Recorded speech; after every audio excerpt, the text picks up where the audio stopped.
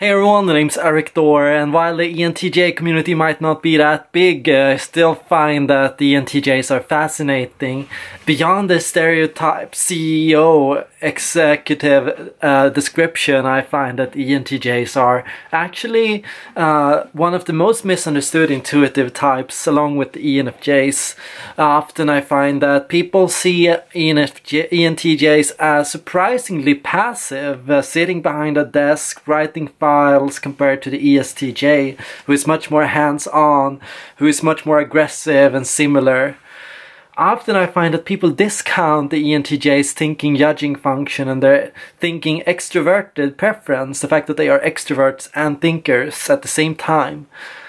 I will argue that ENTJs are actually far more aggressive and proactive than definitions often give them credit for, and I think that can cause some mistyping with some ENFPs and ENTPs drawn to the description because of it. Now, the ENTJs are described as thinking types with repressed feeling, and I would argue that when you look at the ENTJ, you might get the perception that you're dealing with an emotionless type, and you can easily get your thoughts drifting towards the psychopath label, but I would argue don't do that. ENTJs actually do have emotions, and quite a few of them in fact. The surprising thing is that ENTJs are driven by two core emotions. In particular, they are driven by, of course, fascination towards a goal, something that they are preoccupied with, a vision, or something that they find thrilling or stimulating that they want to research or find out about. Similarly, beyond this, the ENTJ is driven by, in many ways, a sense of curiosity to what's happening right now. New patterns, new data, new information. An ENTJ that can get hands-on a new project, a new idea, a new business product, a new pattern in society before anyone else will feel very, very happy about this, will feel very excited, enthusiastic about it. You'll notice that, of course, excitement and enthusiasm is an emotion just like all others, and that ENTJs are far from unemotional on this level. And beyond this level of excitement and intuition, I would argue that ENTJs also are highly driven by that concept of satisfaction and comfort. ENTJs are searching for that position of power where they can relax themselves and feel comfort and satisfaction over what they have achieved. ENTJs are driven by scoring themselves, measuring their progress, seeing how well they're doing, and raising their progress on this ladder. The thought of achieving progress or doing something better than before is greatly stimulating to the ENTJ. The ENTJ searches to achieve, to improve, to become better, to master. And it's beyond this also the fact that thinking extroverts like the ENTJ and ENTP are highly driven by seeing results. They feel a sense of comfort, a sense of pride at best when they are able to deliver results, get a new position at their work, get promoted, get more money, get better results, get something that they didn't have previously, achieve a new contract, achieve a new deal. ENTJs and ENTPs are highly progress-oriented types. It's results-oriented in the sense that they want to know that they've done something worthwhile with their time. Beyond just that CEO stereotype, you'll find that many of the ENTJs that didn't become CEOs found themselves being really good at being judges. Being people in a position of scoring and evaluating other people's progress, showing other people what they are doing and what they can do and how they can reach the next level, challenging other people to do their best, pushing other people to the limit. The ENTJs are great for getting people to think in terms of victory, winning, achieving, improving, becoming better at what you do. ENTJs are the kind of people you go to seminars with, where they tell you how you achieve, how you do the good business, how you improve, how you manage stress, how you make sure that you land that deal that you wanted. ENTJs are also surprisingly involved in politics. It's not the case that ENTJs are purely limited to that economic field. I'm not sure why ENTJs are only discussed in that matter. It's also that you can find ENTJs in the field of bodybuilding, athletics, in the field of the question of your body and what you're doing with it, how you're using it. For the ENTJ, the body is an instrument to be maintained. ENTJs can take pride both in doing good at work or working out and actually seeing their muscles, seeing their improvements, seeing how they become stronger, better at what they do.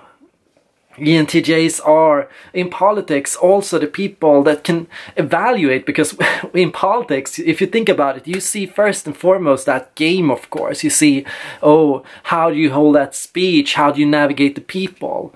But then in politics, there's a whole other dimension hidden beyond it all, where politics is actually politics. It's about how we do things, how we manage resources in society, how we divide resources, how we manage a project, how we get a healthcare proposal through, how we build a solid healthcare system. And there, ENTJs dominate. They show high confidence in what they believe in and what they do. They know their shit. They have a clue about what they're doing. And they are going to be very good at advancing their ideas in practice. You'll find that ENTJs usually are people that bring out new proposals on the table, that take ideas and innovation and new projects and build them into strong systems, that create strong systems. They are also, like the INTJs, highly strategic in the sense that they are good at seeing how to advance an idea over time, how to plan an idea, how to execute an idea, how to make sure that you get from that starting point where you began to where you need to go.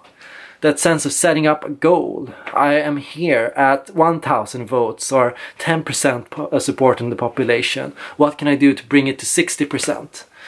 That more raw, that more physical, that more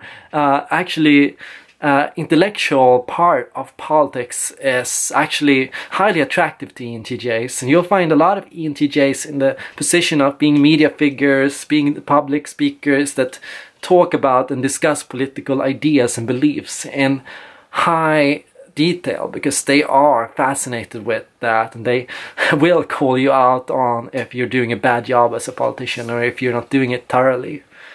You'll also find a high amount of diversity among ENTJs. I met libertarian ENTJs, I met feminist ENTJs, I met anti-feminist ENTJs. And the thing about these types is that for them, of course, I don't think that actual ideology is that important. It is the question of what seems rational, what seems to be the smart, decent thing to do. What is good business? What is good at improving the economy? What creates jobs? How do I improve my status in society? How do we divide power? How do we become more powerful? How do we empower people? Those questions of power and hierarchy are extremely important to the ENTJ. And of course here also you can see a clash between women and men, in the sense of the fact that female ENTJs can sometimes carry opposite ideals compared to male ENTJs, just depending on what interests they tend to represent or what group they tend to feel speaks the most to them.